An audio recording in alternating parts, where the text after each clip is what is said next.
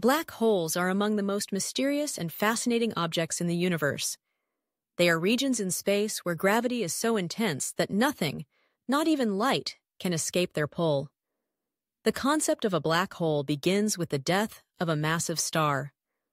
When a star many times larger than our Sun runs out of fuel, its core collapses under the force of gravity, compressing matter into an incredibly small and dense point known as a singularity.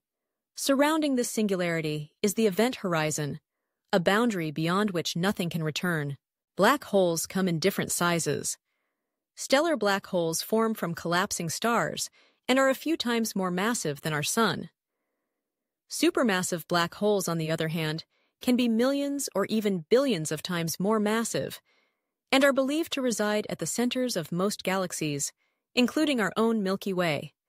Scientists have also theorized the existence of intermediate and primordial black holes, which could vary greatly in mass and origin.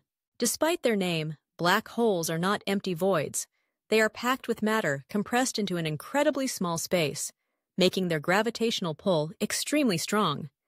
Anything that gets too close, whether it's gas, dust, stars, or even light, will be drawn in, seemingly vanishing from the universe. Black holes can be detected by observing their effects on nearby objects. For example, if a star orbits an invisible mass, or if matter spirals in and emits X-rays before crossing the event horizon, astronomers can infer a black hole's presence. In recent years, scientists have even captured the first image of a black hole's shadow and detected gravitational waves from black hole collisions, opening new windows into understanding these cosmic enigmas.